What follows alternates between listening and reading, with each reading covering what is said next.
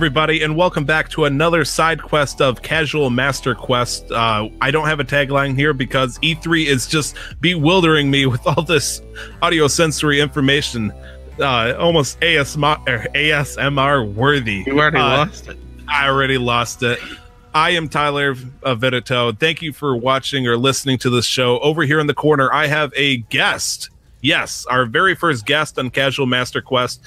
Over in the corner here, we have Brandon Thresher. How's it going? It's going good. I just woke up. You just woke an hour ago. Oh man, so you woke up and you got hit with all this Nintendo and Sony stuff? Yeah, I worked till 7 in the morning, and it's about a 40-minute drive back home, and it's hard. Is it? Yeah, I feel it, man. Like you are living the life of having 2 jobs. Yes, because yep. Sorry. No, God. I was gonna say I work another job, and it usually runs 5 to 9. Get back home enough time to take a shower, and then have to be at the hotel. Wow. I mean, I know the feeling pretty much. You know, I work all day as a truck driver throughout the weekdays, and then on the weekend I get to do pizza delivery. Although I didn't announce this to anybody. I actually put my 2 weeks in on Saturday, so nice. My last day officially, I won't be working that day, would be actually on my wedding. So I put my 2 weeks on. Yeah, I'll be there. Yep, that's good. Very good. What you been playing, man? What have I been playing? Nothing. Nothing. You got a life? Guild Wars 2, Dying Light, StarCraft 2, and Elder Scrolls Legends. Elder Scrolls Legends. Now, what is that on? Is that the phone game? That's phone and PC. Okay. I've been pretty much playing a lot of Pokemon Go for the most part, and a lot of Persona 4, man. Like, you've seen that PS Vita Nick got me. It was a dust bin collecting object thing. I've been playing it so much. I bought a case for it. Like, I had you in mind, and I was getting ready to buy an Amazon Echo. Yeah. And I had it in my Amazon list, and then I was like, I'll get the Vita case too. I only end up getting the Vita case. I didn't actually buy an Amazon Echo. It's like I had to make my choice there. I had to pick one or the other. You know, this nice $50 with the light bulb and all that stuff for $80 or $12 for a Vita case. I wasn't disappointed. Difference. It was very durable. Like I wouldn't toss it like a football, but I would toss it over to the other side of the bed. So it's more and let comfort. It bounce off. Yeah. Oh. Man, I'm still scared about my computer screen, man. Just rumbling around, moving around the USB cables, getting things set up, and all of a sudden the monitor freaking falls off. And I was like, You said you were going to go relax after that. I definitely don't blame you. Yeah, no kidding. But E3 is still upon us. We are hit with like the 4th, 5th wave at this point. Last one. Well, is there more after this? Nope. There's the treehouse going on right now, and then I think it's done.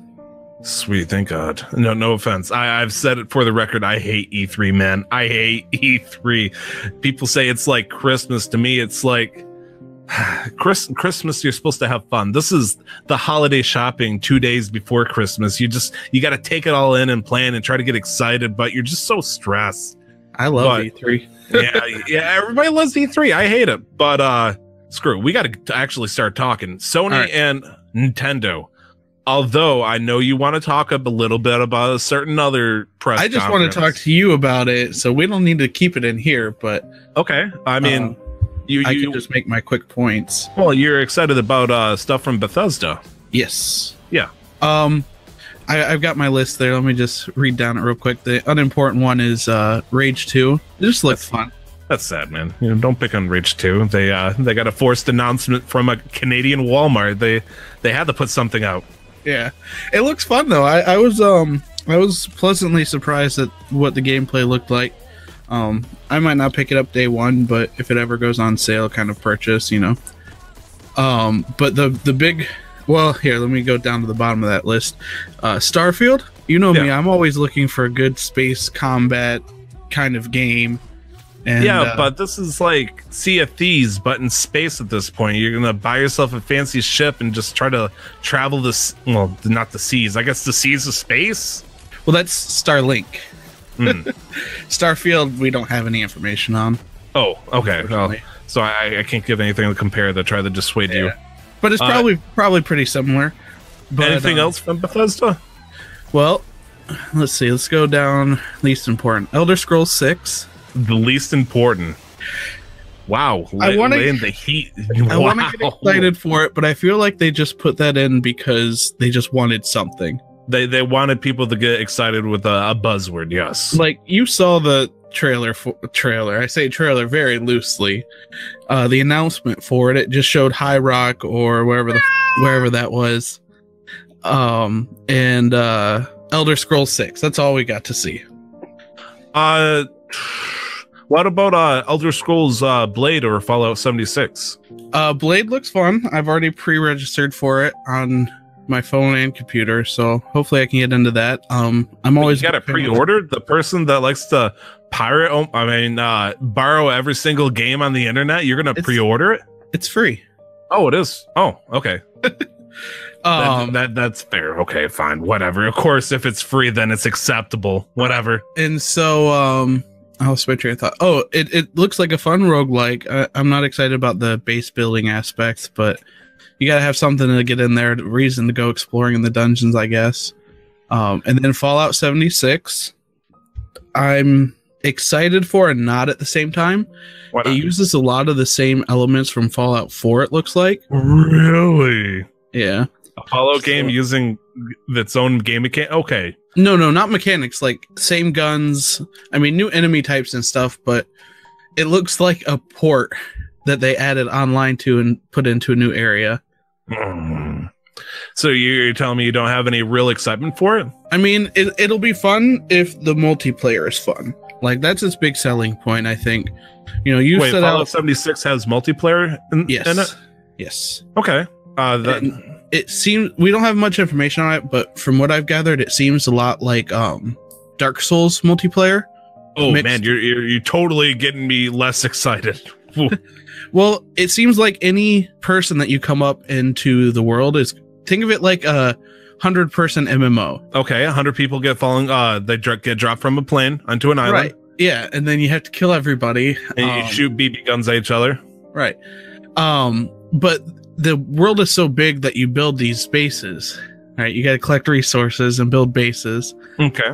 And the purpose of the game is you're rebuilding the wasteland, and so you'll come across someone building their base and be like, "Oh, it's a nice hubcap you got there," and then you can either trade with them, kill them, or work with them, and they can show you where to find one.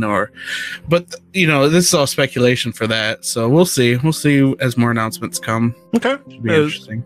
Anything else you want to point out from the other ones, or the other conferences besides the big ones? Anthem looked fun. I won't buy it. You don't want the Destiny clone? No, I have Destiny 2 now, apparently, from the Humble Bundle, but I haven't put it on. Haven't even tried it yet. Sea of Solitude, like I said, I'm always looking for a good space or pirate game. Yeah. Cyberpunk looked fun. I was a big fan of The Witcher, so fine. Star Citizen. I'm seeing a big relation between a lot of the games that I You say Star Citizen? Yes. There's Starfield, Starlink, and Star Citizen. I was going to say, Star Citizen, I was talking about those somebody else, I think it was Nick, that they had a new recent update to either Patreon or I think it's like a Kickstarter extra goal or something where you can donate. It was either like $25,000 or $50,000 to get the next tier of a ship.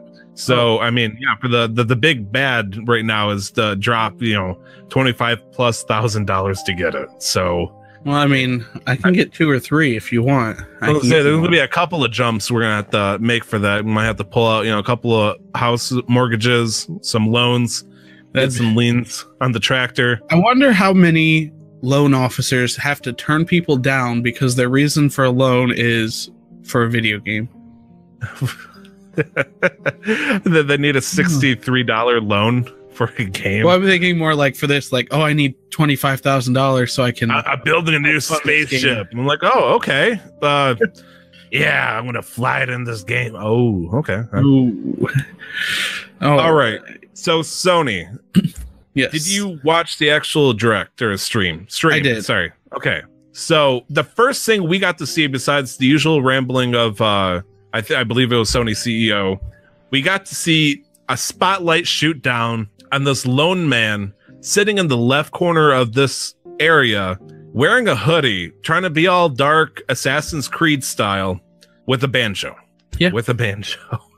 And not a guitar, not an accordion, I guess. I don't know. A freaking banjo. And he's just sitting there for 5 minutes. Like, I feel like they're trying to stall. Like, he had an earpiece and they're like, just keep playing. They just solo it up, man. We're not ready with the trailer. We're rendering, man. We're rendering. Okay. What did that lead into? I don't think I put that on my notes. That led into Last of Us Part 2. Oh, yeah. Because I remember I was thinking, oh, this is going to lead into Red Dead Redemption or some old Western kind of game where, the banjo would be irrelevant. Yeah. Well, I mean, he played the same song that Ellie played, I believe, on a guitar in the first teaser for this game. Like like last year or the year before, where she was just playing on the guitar. But I was thrown out. It's like, why a banjo? Did the guitar break and they went to the nearest music store and they're like, oh god, this is a banjo. They just found someone on the side of the road. Can you play banjo? Please. I mean, I believe he was the music director or something like that for this game. So, side of the street, maybe, I don't know. If you're gonna hate on Naughty Dog. But yes, we got Last of Us Part 2, a bigger, longer view on it. Showed Ellie sitting at this weird makeshift ballet, well, not ballet, like a bar / some kind of ball dance thing, and gets somewhat hit on a guy. She kind of brushes off, gets to see a girl who I presume she really likes, because she, I would say about 30 seconds in, begins dancing and then starting to French her. And they're trying to all talk friendly and whatnot to each other, and then she immediately suffers PTSD. I thought, though, that was such a good transition, because my mind immediately went to her, she starts breathing heavy and moaning, and I was like, I thought it was a great transition, though, because my mind went to, they're making love. You hear that heavy breathing and all of that, and I'm thinking, are we going to see this on a E3 presentation? And then I know. Let's say, how long does this go? Because I'm going to need at least 5-10 minutes. What's going on here? And it was just a stark contrast between the two that I really enjoyed it. And then we got to see some gameplay. Yeah, no kidding. I remember my first kiss too. Jeez, actually, no, that would have been at least her second kiss canonically, because there was a DLC that Ellie got where she had her first kiss with also a lady. So yes, we got to see a bunch of Ellie gameplay. I would say about 5 minutes or so. Was very seamless and good at transition. No HUD or no HUD besides like a little health bar in the corner. Now I wonder if that's supposed to be what it's like for the actual game, or if they're just putting it on in minimal mode to try to show you don't have to look at anything else. You don't need a mini map or anything. You just got to walk around. Your environment is your map, which could be true. You don't get a mini map in real life. Mini maps are for suckers. Walking around with your phone GPS. Where am I? Oh God! Trying to sneak, looking at her iPhone. Oh gosh, there's an enemy over there. Dot for an enemy on there. Oh gosh, but I mean, the combat was similar. Honestly, like there's a couple of additions, and it kind of felt weird because I couldn't tell when it was a cutscene and when it was actual like gameplay, like you were doing something, because it's just like everything seemed circumstantial, because there was a point where she's hiding under a truck, and it's like, did she intentionally get in the truck because we got railroaded under there, or did we just happen to go under the truck by coincidence, and then it sparked an event where somebody would slowly lean and look under it? I'm going to give it the benefit of the doubt and say it was all gameplay. You really? Okay, so you're telling me that there's potentially in this one area so many different ways that they could have interacted with the environment, because there was another time where this big bad guy just grabs her by the throat and picks her up. I'm like, okay, he's going to choke her and throw her. He does not do that. Well, yes, he does. He throws her through this glass display case right to his right. And it's like, when's if he did that, like maybe 15 feet away, would he throw her through something else? Would he just toss her to the walls? Yeah, where Ellie dropped the ball and got an axe. No, not but it was a big giant hammer. Head fall. Okay. But yes, we got to see a little bit more. No sign of Joel. No, nothing at all. Not in the bar scene or the. I mean, when we saw the teaser thing from a year ago, it did show Joel coming in on her playing the not banjo, the guitar, and so he technically should be in here. Maybe it's a flashback or something like that, because what we saw in the teaser and what we saw her, because she looks much older. She's drinking booze. Like, I mean, to be fair, there's not very many rules in that society. That's true, but it's clear that at least 2-3 years have passed, if not more. Just how she looks a little bit more grown up. She's seen some stuff. She's got some dirt under her eyes and blood all over her face, whenever she's imagining her second or potentially more kisses. Is there anything? Yeah, I mean, this game was always like an instant buy for me anyways, just because I love Last of Us. But is there anything that you noticed that was off-putting about it? Not off-putting, but something you said earlier with the combat. It definitely was a very Ellie style of combat. Yeah. Like, you could definitely tell that they brought a lot of her skill set back from the first game. So I appreciated that. They didn't just try to combine hers and Joel's together. It definitely felt like a more, I'm not infinitely strong. So I got to kind of play like Lara Croft from Tomb Raider style. You got to sneak around. That on chat. Tomb Raider 3. Oh, yeah.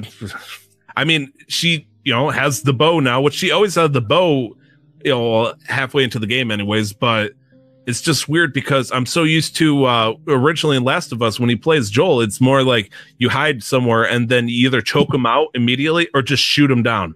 Yeah. And you technically could hide around in Last of Us, but it felt like they were trying to intentionally outmaneuver you in terms of having more enemies. And I mean, that's what it looks like in this scene. Yeah, more screwy situations where you were, done for if you made a bad move. Like, there was a moment where the person played, the character was going to go for a sneak kill, but somebody marches in, and so the guy or girl runs back. The person obviously looks at her, but apparently the viewpoint was not far enough to recognize, oh, there's a bad guy over there, or Ellie's over there. And we still don't know what the heck's going on. Apparently there's some kind of weird religious cult that is they love hanging people. But wait, before we hang you, let's disembowel you, then hang you. Ugh. I mean, that's a rough way. It's like, pick one or the other. There's no need to do both unless you like trying to do exterior design. I mean, what kind of decoration is that?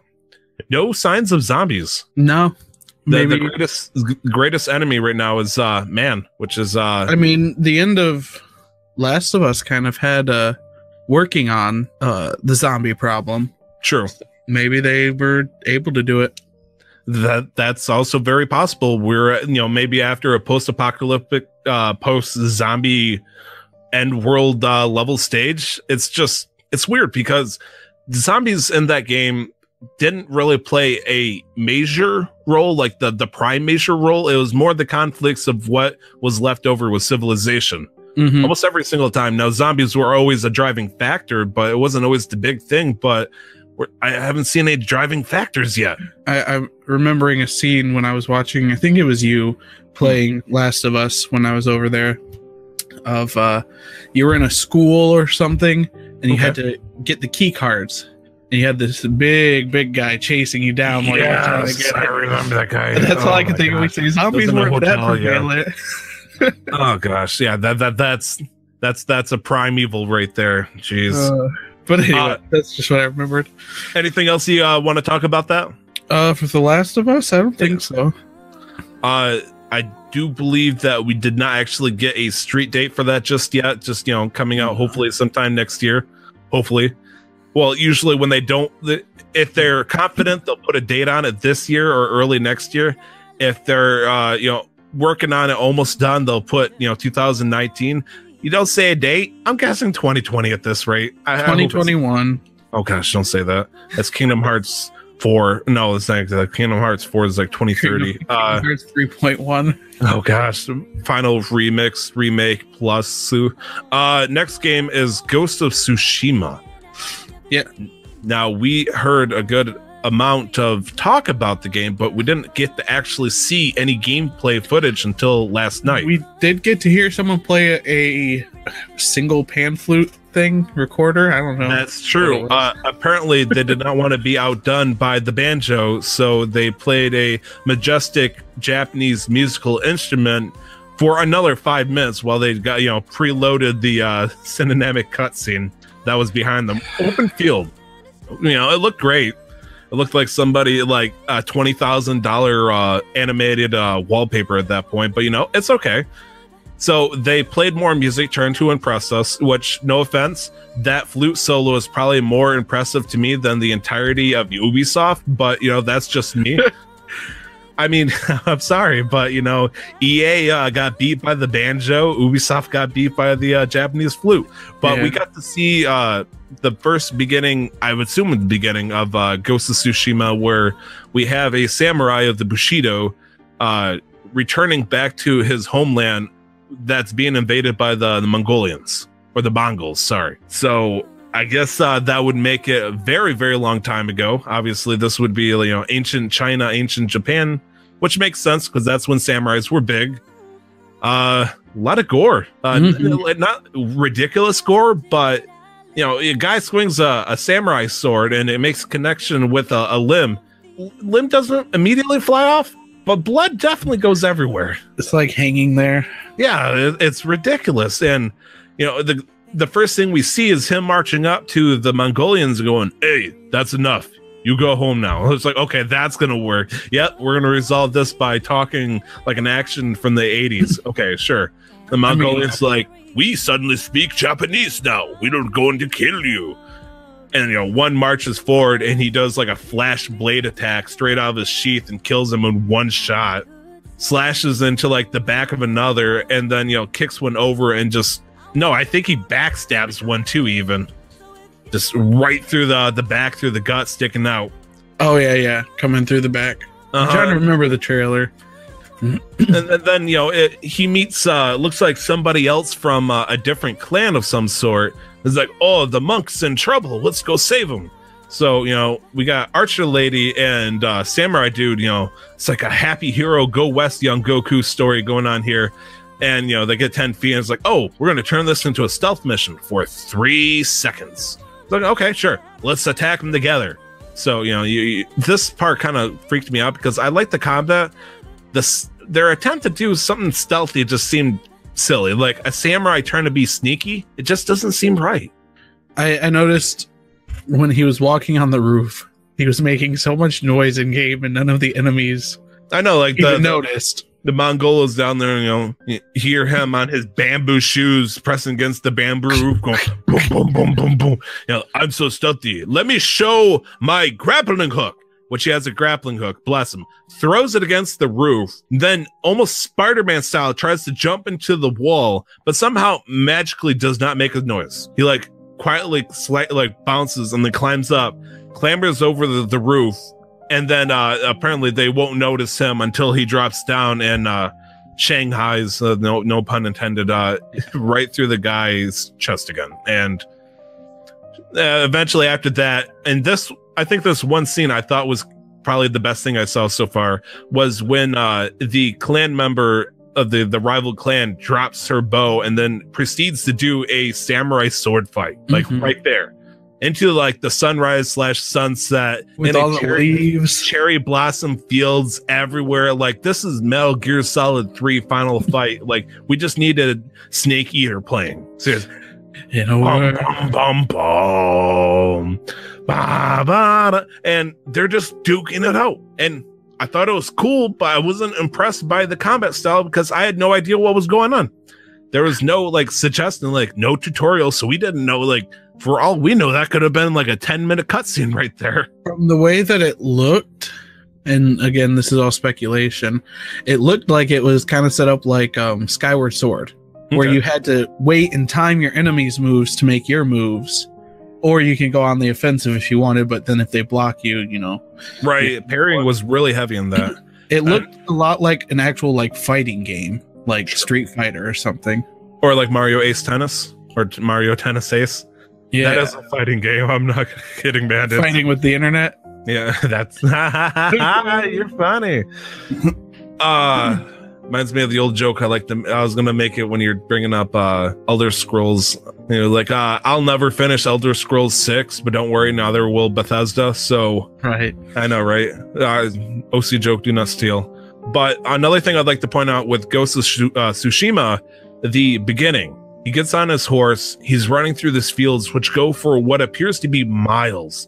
And as Jeff Gerstmann of Giant Bomb was pointing out, he was waiting for like the pop in, you know, from the distance because everything seems so detailed, but the draw distance can only go so far without taking too much of a hit on the computer. He couldn't see it. Neither could I. Everything looked detailed like crazy from like half a mile away. And like even the trees, the grass, everything looked well drawn, and it stayed that way all the way through. I don't remember which game during E3 was talking about it, but they were just talking about how rendering distance improvements have been made so much. You can see storms, you know, miles out into the distance. I think it was Fallouts, but they just had made such improvements for rendering distance that is insane. So that's definitely a good example of it. So Ghost of Tsushima, is it a buy? Is it a rent? Is it a I'll pass? On sale. On sale? It's like, how much on sale are we talking here? Well, all right, here, let me rephrase it. It's a game I would watch you play. It's a game, okay. Yeah. So like Detroit, you know, it looks good, it looks fun. Not really my style, but I loved watching people play it.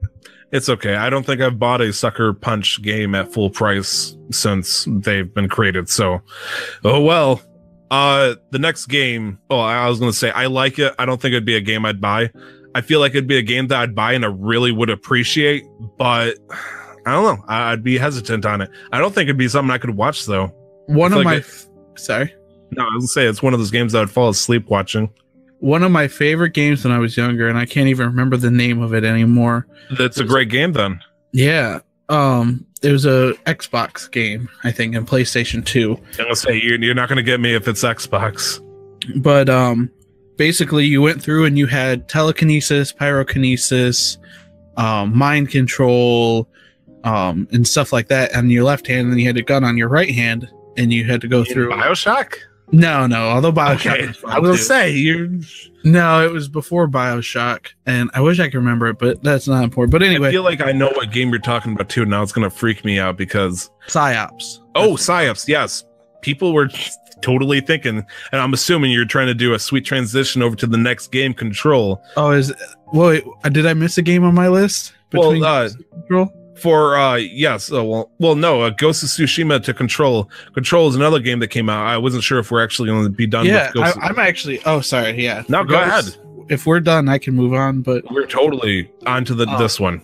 But yeah, so with PsyOps, that was a game I really enjoyed playing, and I'm excited for Control. Like that, and this is what I thought you were saying. This is a game that I would actually buy.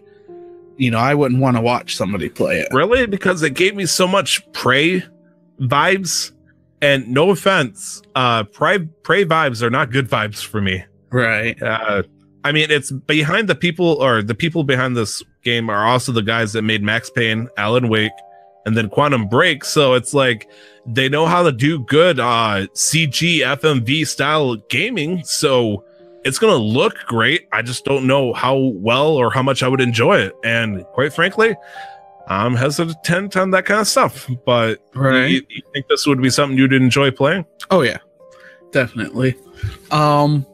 It's just my style of game. I don't know. I like games like that. Like I loved all the BioShock games and all of that. So similar to both of those. Now, this is a little story I have told people time and time again. The first horror game that I have ever played was Resident Evil on the PlayStation.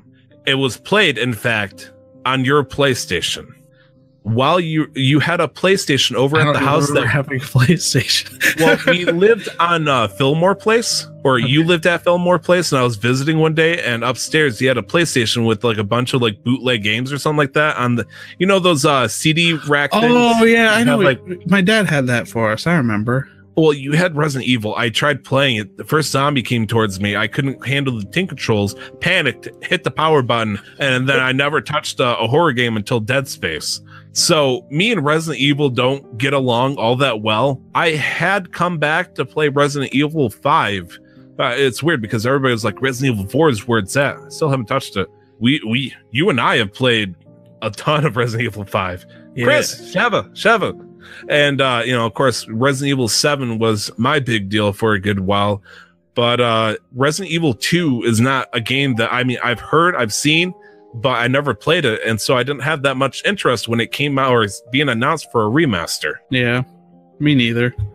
I mean, people were excited. People were clamoring for this, I guess, but it was just not the group that I follow or I'm in. I mean, you see, it's not even on my list here. So, yeah, I mean, it's supposedly coming out January 25th next year. So next year. Yeah, 2000. Well, I mean, January 25th of this year. It was out 5 months ago. The next one, I guess, would be, in fact, Kingdom Hearts 3, which we saw at least 2 other trailers almost similar to this played already on Square Enix and then on Microsoft. Yeah, I was surprised.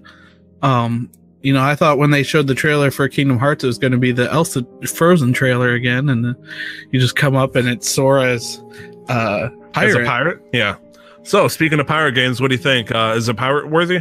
Kingdom Hearts? Yeah, Kingdom Hearts, Pirates of the Caribbean. Unless it comes out on PC. Wait, you telling me? Oh, you meant for seafaring. I thought you were talking about pirating. Oh no. Oh, jeez, Brandon. Gosh, don't say that out loud. You already called me out on it. I don't know what you're talking about. You would never pirate a single thing. Unless it's Kingdom Hearts 3 Pirates of the Caribbean World. So we got to see a couple. Yeah, what's up? Oh, I just remembered the boat battles in it. Are you talking about 3 or 2? Kingdom Hearts 3. Oh, battles where they had like 100 cannons on one side. And you just push a button, you just shoot like 100 cannonballs at another ship. So, what Black Flag should have been. No, Black Flag was actually a lot of fun. I know. I'm just messing. I didn't even play Black Flag for the Assassin's Creed part. I just played it for the ship shanties. There is one thing I'd like to point out, though, is it looks amazing. Like the level of detail. People actually are starting to compare like characters that you see compared to them in the movie. Like the main character from Tangled. Apparently, it looks a lot better in the cutscene for Kingdom Hearts 3 than in the movie. Which I was like, oh, yeah, okay, that's fair enough. And of course, we get to see a bunch more games or worlds rather. The Pirates of the Caribbean one, they did an excellent care to detail with it. It looked fantastic, man. And it's so weird because I'm so used to the cartoony bullcrap that I'm used to with Kingdom Hearts 1 and 2. And so having a realistic cartoony thing all the time, I don't know. Like, they didn't have to go that far. I would have been okay with a beta quality level game, I guess. Right. You just play it for the story. If the gameplay looks great, then great. And I mean, to be fair, we've been waiting for this game for what, 15 years almost? A little bit less, but not 15 years. 14 years. 13, 14 years. And so I guess we should hope for the best, that it looks fantastic. But I will say one thing. You mentioned there's a bunch of new worlds announced. Yeah. I'm not very hip on Monster Sora. Really? He looks furry. Really? I mean, calling him a furry. I don't know. It's just that was me. I didn't like it much, but don't worry. Like, I'm not feeling hip on the Toy Story Sora either. The problem is, though, everybody that keeps looking at Toy Story Sora and his like attacks and all that is like, oh, it looks like the best. I'm like, okay, sure. I mean, the Pirates of the Caribbean one looks great. I don't remember specifically what he looks like in Frozen, which still bewilders me. I think he just had a coat on. Yeah, he has the old Kingdom Hearts 2 thing with the heavy jacket on. Fair enough. It's still weird that they actually did Frozen. Yeah. I mean, they did say that they're going to focus on more newer films or Disney movies that came out. So it's at the same time, they also have Hercules and Toy Story. And no offense, Toy Story is a little bit old, so is Hercules. So it's like, at this point, it's like, what are you going to do next? Snow White? I think Snow White's their first one of their first ones. I was really hoping to see, and I know that it's much better as a pre-release hype, like as we get closer to the date. I was really hoping to see a hint at a Star Wars world, because I think a lightsaber keyblade would be awesome, and that's like the only reason. Like instead of Seth Roth, the optional supervillain would be Lord Darth Vader. That would be awesome, man. That would be so awesome. Plus, we do technically have the right of way to Marvel. Yeah. So, I mean, they totally could be doing a superhero world where, you know, just pick one, you know, do Iron Man or something. Oh, working with Iron Man. Whew. How do you think Sora would handle Tony Stark? I feel working like with Doctor Strange.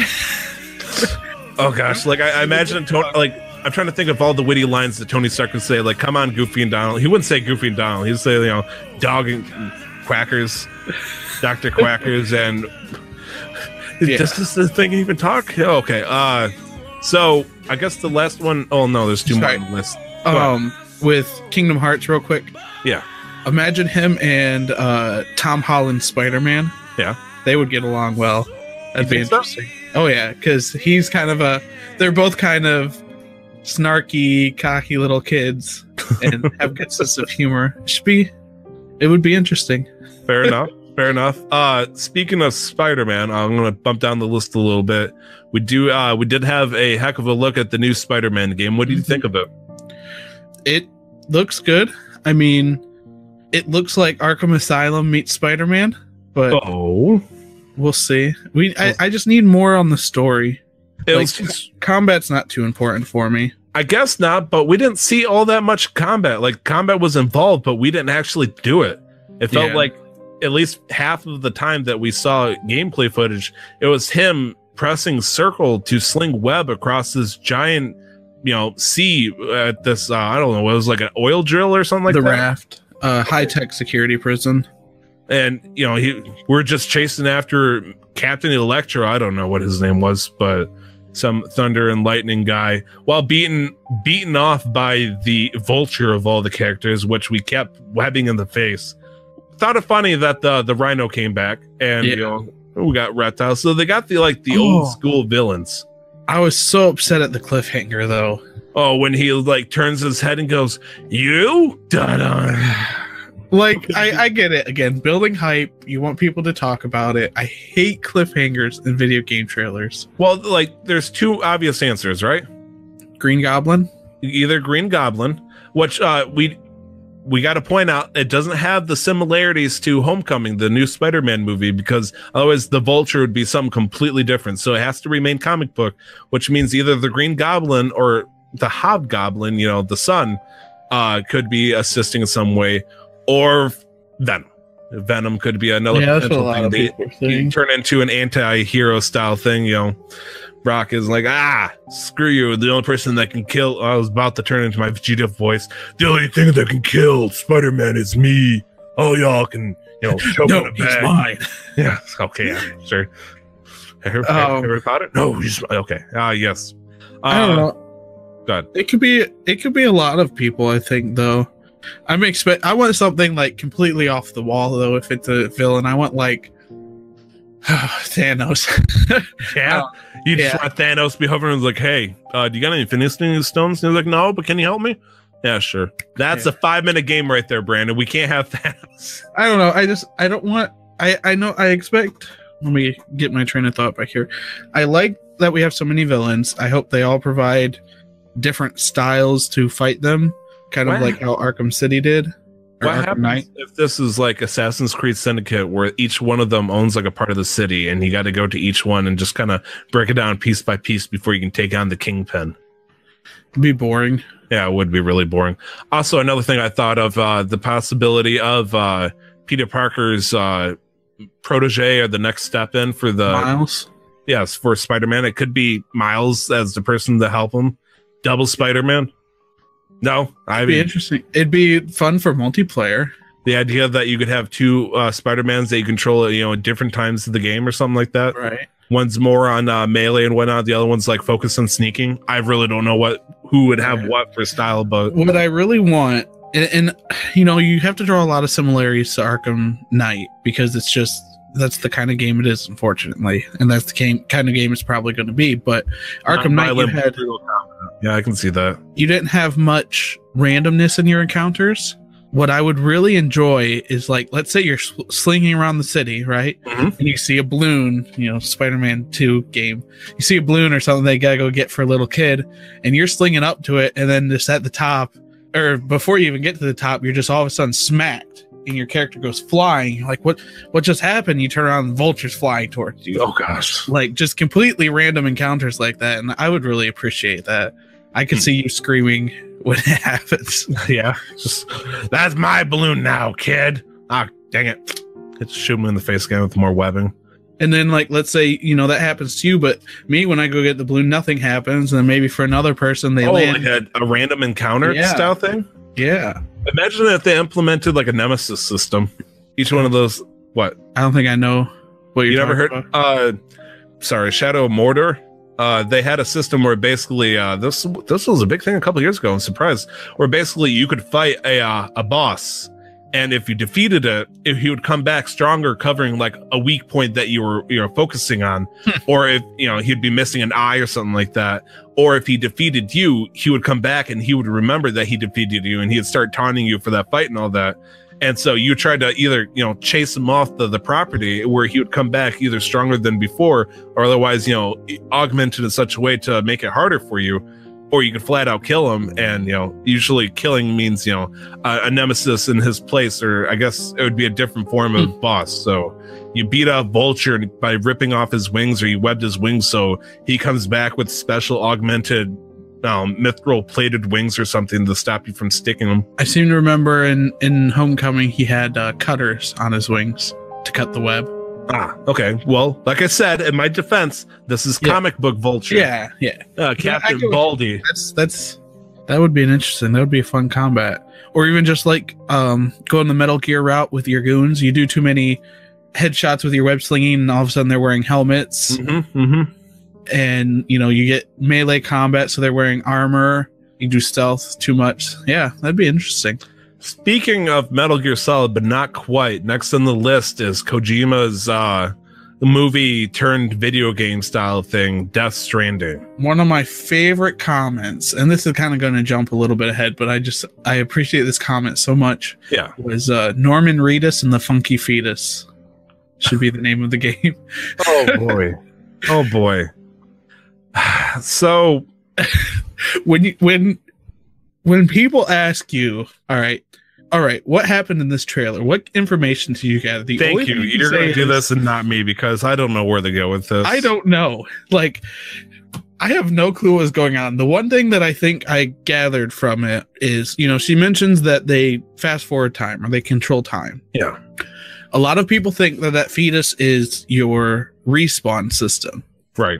So when you get fast forward to time, your character dies, but the fetus is you. So basically, in order to continuously traverse through time, you got to live your natural life cycle, but you're also constantly cloning yourself, hopefully with your memories, so you can just keep going. But in reality, this was a 5-minute footage of him marching around what looked like a living version of Mars, holding and wearing different shaped backpacks, just holding a full RPG inventory. Like, yeah, no kidding. Like, just this full, like, I'm set for the mountains for the rest of my life, and I brought my entire house. And then there's a random cutscene. It's like, oh, I'm carrying a full-size body for some reason that's all wrapped up, hanging on my back. Ooh.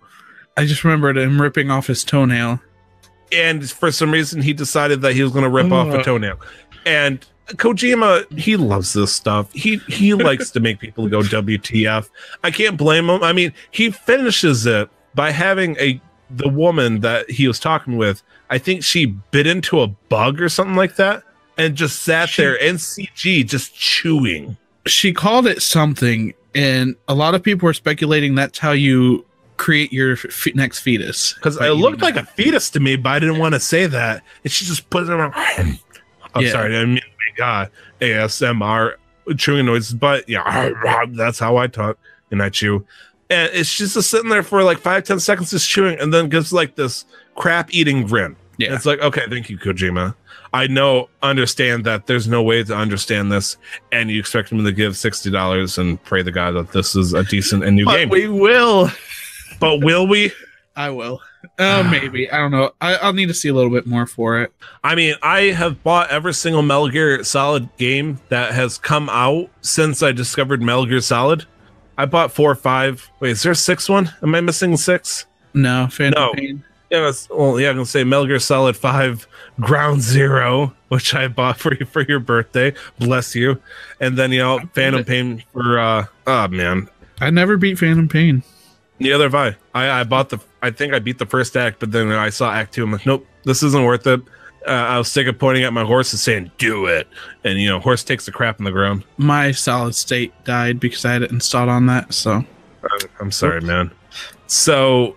Death Stranding, that's probably the last one for Sony. 10 out of 10. You really think so? Or are you just being sarcastic? For Death Stranding? Well, I was going to say for Sony's conference as a whole, but sure, Death Stranding. What do you think of it? Is this a game that you're actually going to buy? I don't know. I want to. It looks like the kind of game that would just mess with me, and I appreciate that. Not like a horror game, but like a psychological, it's like in my head, it's like I have to say, well, I need to hear a storyline before I buy it. It's like, you do that for a Metal Gear Solid game. I dare you. Give me a solid, what is the storyline for the first hour and a half of any of the Metal Gear Solid games and try to, make it sound believable. You're on an island. Sure. That is the first one. You are on Shadow Moses. You gotta sneak around and don't get caught because there's a guy with a giant machine that's trying to cause nuclear war. Shadow Moses, you got to enter an island that is being possessed by paid-for mercenaries who took over the island with backup from the Russians for some reason, because they want to take over this nuclear factory that's on this island that's been long since decommissioned by the U.S. so they can possess a top secret military function that's hidden underneath the ground, with also the worry that there's actual nukes on site still. Some were decommissioned, spilling all over the place and all. It's like, okay, and then you can go further. Also, the main bad guy is your evil twin brother clone who wants the body of your genetic daddy. That's his terms. He doesn't want money. He wants his father in a bag. Also, there's a lot of cardboard boxes. Okay, Nintendo. Oh! All right. Do you want to go down my list, or did you have one? We can go down your list. I'm okay with that. Super Mario Party. Yay! Another way I can find a way to destroy our friendship. I'm bringing that, by the way. Mario Party 2. Now, this is going to be the day before my wedding. We're probably going to make mistakes, and I'm going to be hungover on my marriage. I plan on it. But I'm going to have at least you, Nick, potentially David, potentially Joe. I'll stay in the night. We're going to have to keep it to 4. David's going to be there. Is he? Yeah.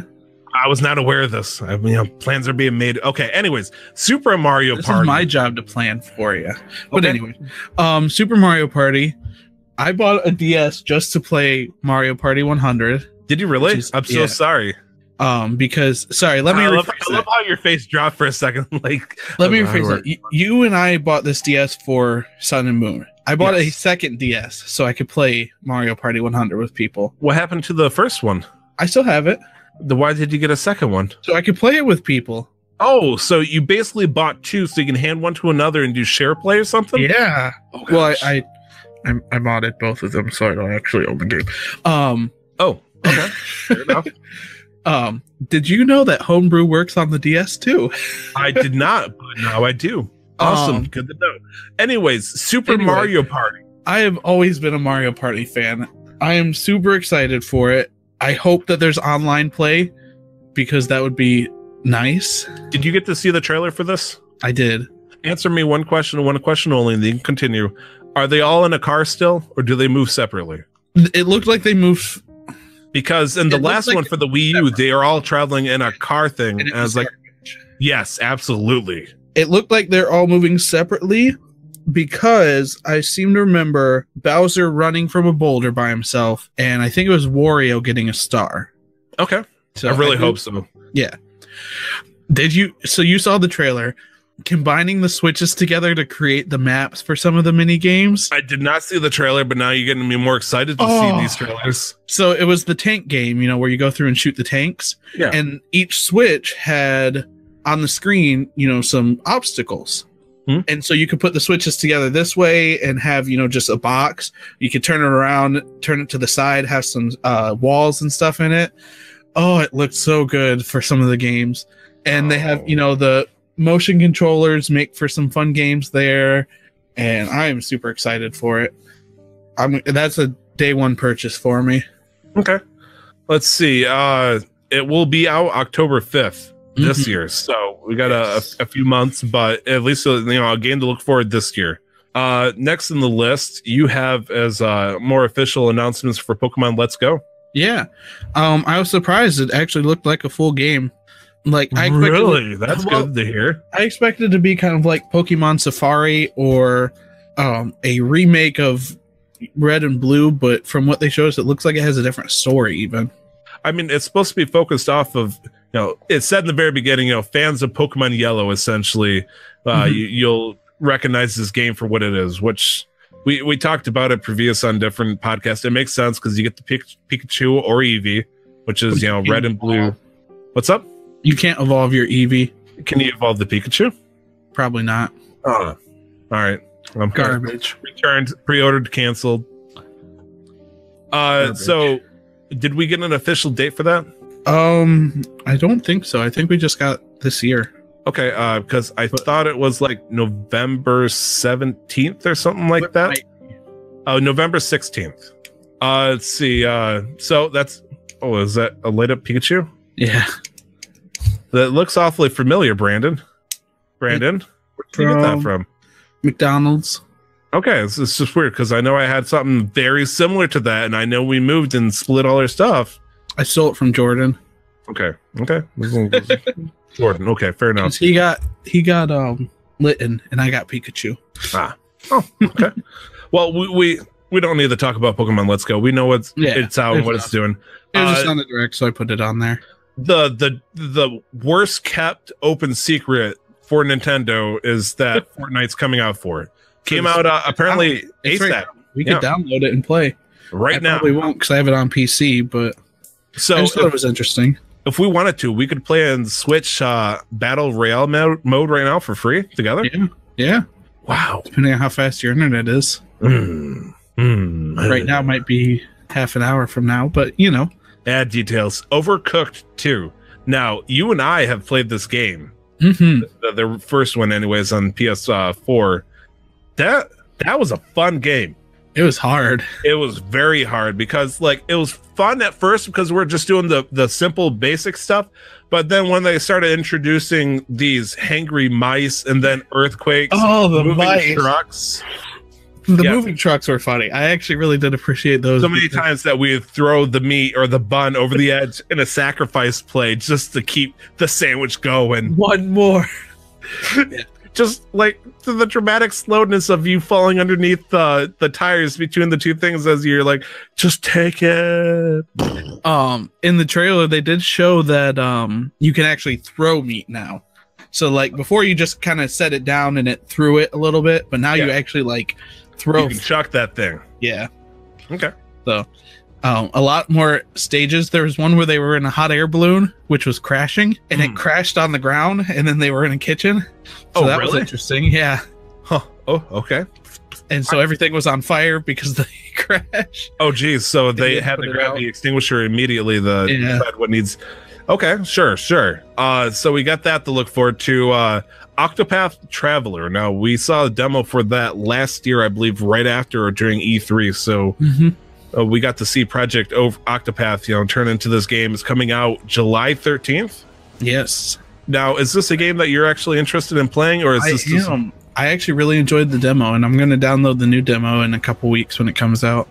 It's so weird that they're announcing a second new demo to play. I mean, before it was like alpha. Now this is beta, essentially. What I'm thinking they'll do is for the first trailer, you had the dancer and the soldier to play as. So I'm sure they'll have just 2 new people that you can play as for this one. Okay.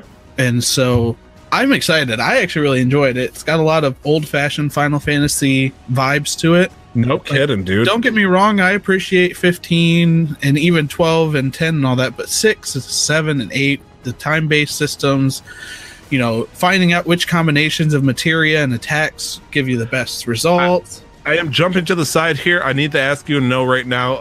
Sony is currently having something called Days of Play for the PS4. Yes. They have Final Fantasy 15 Royal Edition for $30. Is that worth buying? I enjoyed watching Connor play it. That's not the answer I'm looking for. I couldn't get into playing it myself. They did fix a lot of the mistakes with combat. If you, with your experiences, you know what to expect, and you didn't have the game, would you buy it for $30? Probably. I mean, so? Honestly, I think Amanda would like it more than you. Really? But it's got a lot of hack and slash elements to it. That's true, but she hates. There's no, like, who can she relate to? Noctis? I'm sad and angry. Me too. She would like. No.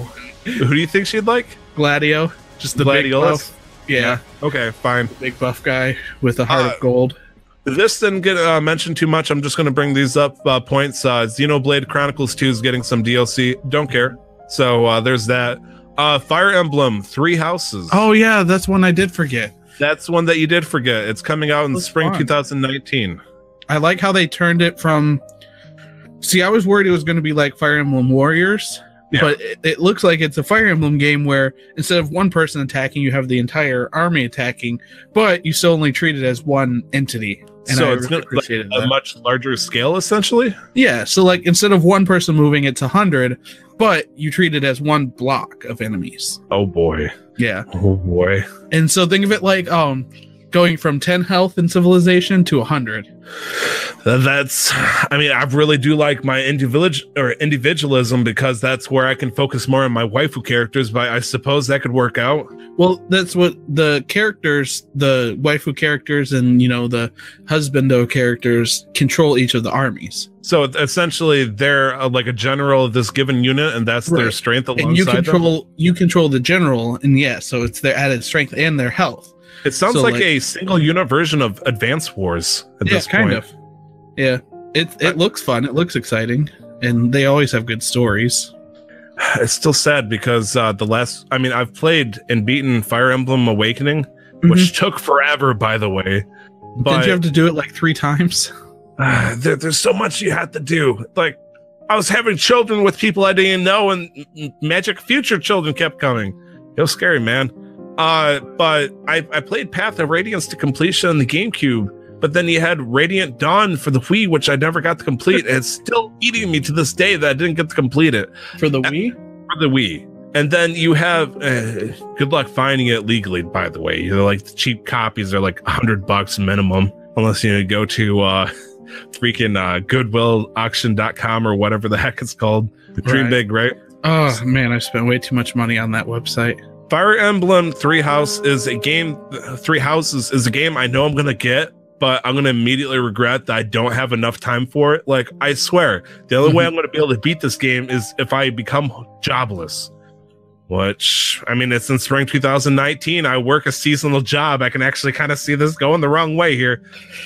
But it's also maybe near my birthday. A lot of these games are coming out February 22nd, 3 days before my birthday. Really interesting. Can't wait to make a wish list.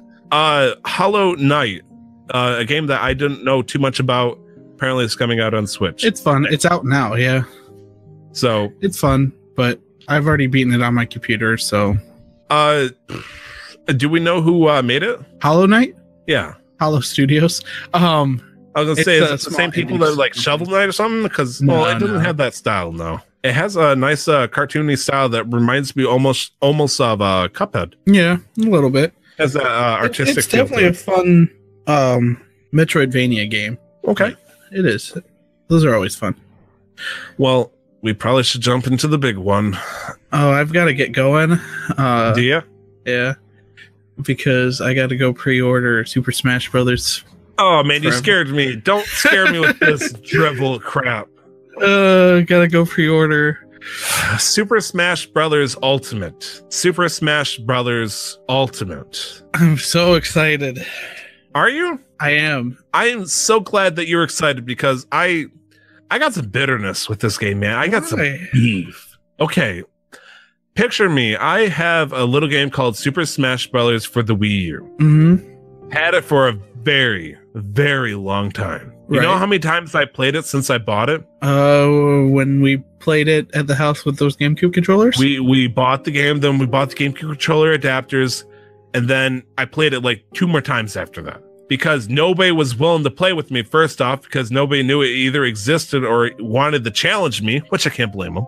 But at the same time, I never had any interest in playing it because nobody else wanted to talk about or playing it. And granted, I did not buy it when it came out, like maybe a year and a half after it came out, because it didn't seem like that of a title. Like, it was huge competitive wise, especially for, you know, Twitch and all that. But no friend of mine has ever talked about playing Super Smash Brothers. And it's weird because it has such a huge childhood stigma attached to it. You know, I love Super Smash Brothers, but I don't play it anymore. Right. It's not because I hate it. It's because, maybe it's because people get hyped up for it. Like, I bet you, I would say 25% of the people that are hyped up for this game will not play it more than 3 to 5 hours. I'm going to. I mean, there's no way to prove the statistic, but it's like, it's one of those games where people are going to buy because they're so hyped up. They're going to play it for a good few days, maybe with their friends, maybe one good solid night, a good few hours. But then as soon as everybody's gone and the hype dies down, like, when's the last time you played Splatoon? Before I lost my Joy-Cons. I mean, to me, it's like, I could easily play Splatoon, but I just didn't. Like, I was kind of getting an adjustment for this vibe based off Mario Aces or Mario Tennis Aces, because it's another online multiplayer game that people can easily get into and have a good fun. Problem is, though, everybody that I keep hearing that played it and had interest into it died immediately. Maybe not necessarily because of the internet issues, details, but at the same time, people are like, oh, this is too complicated. This is too hard. And it's like, it's supposed to be fun, but it's a fighting game with rackets. Now, fast forward to this, we get all the games that people love playing with all these cute characters, plus Ridley. Oh yeah, baby. Which, everybody was excited for since the GameCube. They've been demanding freaking Meta Ridley to come in. That and Waluigi, which I'm sorry, I kind of wish they put Waluigi. He's as a trophy. Yeah, he has his part in the game. He's a summonable character for 3 seconds. When Yoshi ate Luigi in it, and it went dark, I thought they were going to tease Waluigi. That would have been good. Yeah, like, it goes for a split second and you hear and it just cuts out immediately. That's all you need. That would be a good evil tease. Very impressed at the fact that they were able to keep almost every single character from Wii U. They put every character in the game ever that was released into it. It's just so impressive that they're able to bring all these people back, because we missed some of these characters. I missed my Solid Snake. I was Mewtwo in the last one? He wasn't. Yeah, they took him out. And so, the idea that they brought him back, they made Ganondorf back into what looks like Ocarina of Time Ganondorf, although I'm sure there's probably a cool, sweet skin for only $3.99 where you can make him look like Twilight Princess or something again. I did Kirby give a... Kirby is there. I know I gave my rant. I'm probably going to still buy this game, but I'm going to be bitter about it because I'm going to predict it now. I swear that I will put at least 10-15 hours enjoying this game, opening characters up, trying to play, maybe the Subspace Emissary, play with you, hopefully. The #1 Smash player in the world. Okay, let's not get too crazy here. But after that, I am going to take a look at all my friends on my friends list. It's going to show me who bought it. And then it's going to show me how much they played it. And if they have, my predicted amount of, 5 hours or maybe even 10 hours at most, it's like, that's it. That's all they're going to do. Maybe they'll bring it back up because it's like, we don't have time. We don't have friends. What are friends? Friends and time in the same place? For a Venn diagram, that is 2 separate circles, Brandon. Let me say something, though. Go ahead. One thing that I'm really excited about this is it's on the Switch. That's true. I can go to work at the hotel on the downtime and play it. or bring it to, you know, I have a couple parties that go here every once in a while, bonfires and stuff. Just bring it by, play Smash with people. I'm excited for that. Portable Smash, pretty much. I mean, I've got it on the DS, but I mean, that is true. A lot of things with Mario Kart, which I do still play, that could be a good exception to this whole rule, is I do enjoy the idea of bringing it and playing with other people. Granted, the screen is so tiny that it's terrible, but, you know, we don't have that 8-person Smash on that screen. I mean, playing Super Smash Bros. On it, it would be hard to see, but really, if you saw a green dot and you know you're playing as Link, you don't need to really worry about it. Like, you can see a glowing Falcon Punch on this tiny 3x3 pixel and know what to do. Right. And if not, then you need to get good. You need to get good, Brandon. I played Jigglypuff, okay? Yeah, you did. That's right. I still remember the one last time we played was over at that Japanese arcade thing over at the Columbus Mall. And you tried Jigglypuffing against I believe it was Zelda. Sheik? Zelda. Yeah, it was Zelda and Sheik. Right? It was original. I played Sheik, but then I switched to Zelda because I realized Zelda could easily counter your Jigglypuff. And then I just kind of felt bad because it didn't go in your favor. It felt weird because if I had to pick, I would have loved to have been much better at Dragon Ball Fighter Z and beat you with that than still be like, well, not still, but actually be able to beat you definitively in certain player versus player fight matchups. And right. I'm not proud. I'm not actually that good. It's just I don't know. Yeah. Almost, not quite. Almost. It's hard. But yeah, everybody's in it. Did you see the I think they called them Omega stages? Omega stages, no. Basically, you know, it's Final Destination as a stage, but you have it with every stage design. So, like, let's say you really like the Breath of the Wild stage that they're putting in. Yeah. You can have a Final Destination stage with that stage design in it. Oh, so okay. Like, is it just going to take a small portion of it, or? It just recolors the Final Destination with that. Oh, okay. So, it's interesting. So, it should be fun for competitive, of course. Now, I basically saw a trailer that showed all the characters for the most part, except for Ridley for some reason. Did we see any, like, did you see anything like Pokeball throwing or whatnot? Yep, there's Pokeballs. They have, they showed Beware and Solgaleo. There you go. So they have new Pokemon for that. New items. They have like a black hole item, which was pretty cool. Okay. Any little floating landmines that shoot giant axes? Yeah. Well, no. Great. They had Bomberman as an assist trophy. And he put a bomb on the stage and it'd shoot it, you know, out and up and down. A cross is close enough to an X, right? Yeah, yeah. Is there anything else? I mean, we're excited for this. I'm bitterly excited. You're hyped excited. We can use our GameCube controllers on it. Yes. Are we talking about the ones that we used for? We can't use those. Because those are Bluetooth, weren't they? They were Bluetooth, yes. Yeah, they've got to be wired, but you could buy a USB wired controller. That is true. There's already been showing that people have, I think it was third party, are making wired GameCube controllers for the Switch. So, yay. But I don't trust wired controllers. Wired controllers mean they can build it cheap, and they're going to build it as cheap as possible, and I just don't trust wired controllers anymore, man. You don't have to buy it cheap. No? No. You can buy a $100 one if you want. Do you buy it free? Oh, I'm going to need to if I want to beat you. I don't know. We'll see. We'll see how many hours I can get into it before we play together. Okay. We're going to unbox it. I'm going to get like an hour and a half, and then you'll be like, all right, let's play. Yeah. A couple other games coming out for the Switch. Daemon X Machina. Dragon Ball Fighter Z is actually coming out for the Switch. Yeah.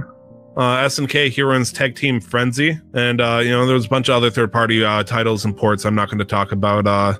Was there any games on the list here that you're hoping to get announced that just didn't quite make it? I don't know. I didn't even think about that. No? Final Fantasy VII Remake. But did we get any talk about Metroid Prime 4? Oh, we didn't. No. No, not at all. Not that I'm aware of any. You know, we didn't even show the. I didn't even mention it.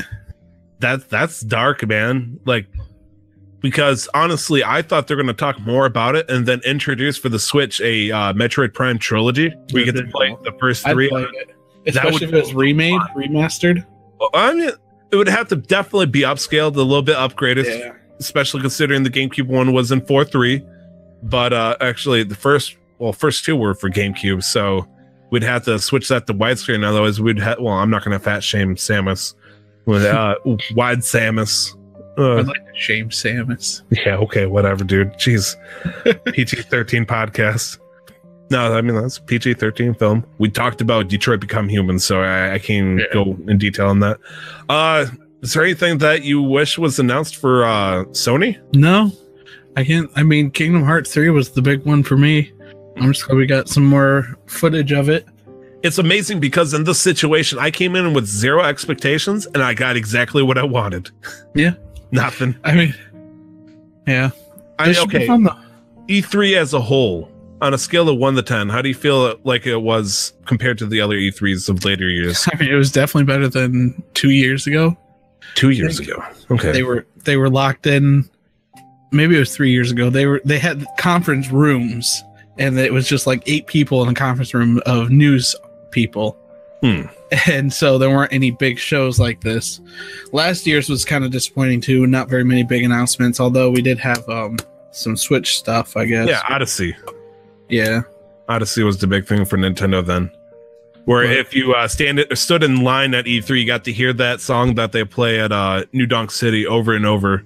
That's sung by the lady there. So got to enjoy that. What's that? I still haven't beaten Odyssey. Really? Yeah. Oh man, I was like, man, I actually really liked Odyssey. I'm going to keep playing it because after beating it, I was like, okay, I unlocked the first world you get to do after you beat the game. Tried it. Will never complete that. Never. I tried playing. I'm like, no, so much bull crap things going on there. I will never touch that. And maybe I'll collect more moons. I will not be doing any more worlds beyond that. I'm happy with the worlds I got. Balloon World. But Balloon World. You know, you and Luigi's got a thing. Ooh, that would have been nice to have. Luigi's Mansion for the Switch announcement would have been cool. That would have been nice. It would have been good.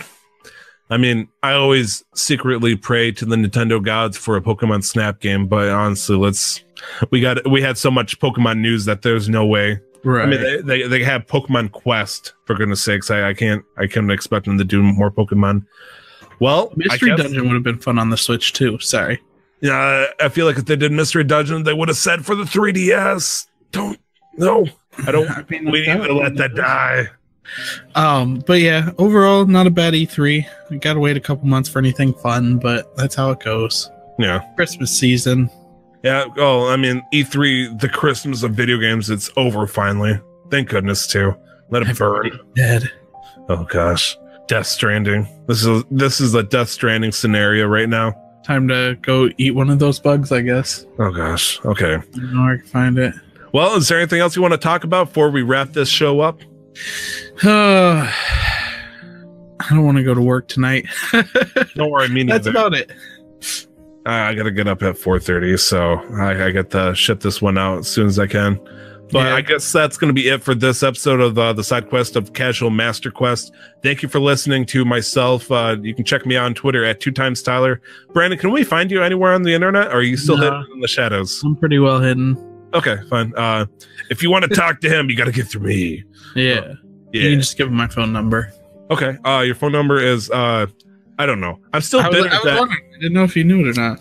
Nope, I definitely don't. In fact, after I got a new, I got a same phone number, got a new phone, lost your contact. Notice I keep messaging you on Facebook. I texted you.